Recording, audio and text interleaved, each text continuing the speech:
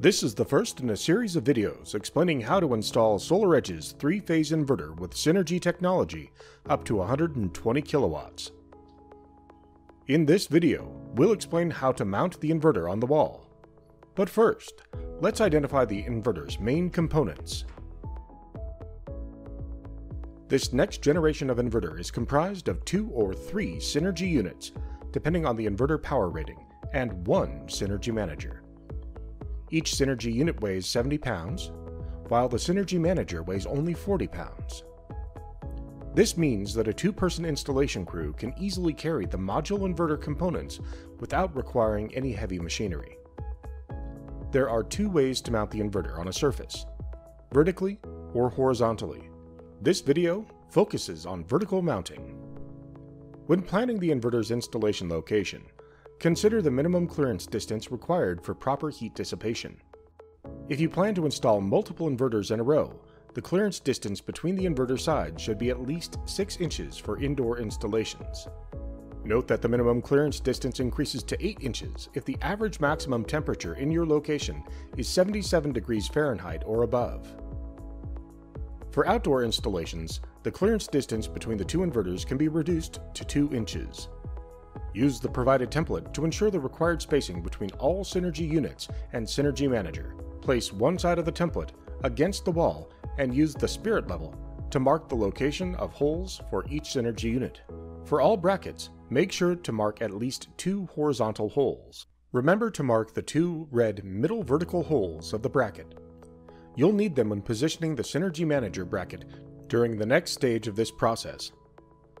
Turn over the template and align it on the 2 red center holes of the left Synergy unit's bracket.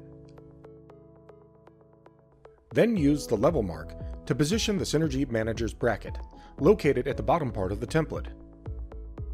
Next, drill the holes for each bracket in the previously marked locations and insert anchors. Then place the left Synergy unit's bracket against the wall and insert the relevant screws. Don't tighten them yet, in order to correct the positioning if required. Repeat the same process for the remaining brackets. Use the level to verify the position of all Synergy unit brackets. If the brackets are perfectly leveled, tighten the screws all the way and verify that the brackets are firmly attached to the mounting surface. Repeat the same process for the Synergy Manager bracket.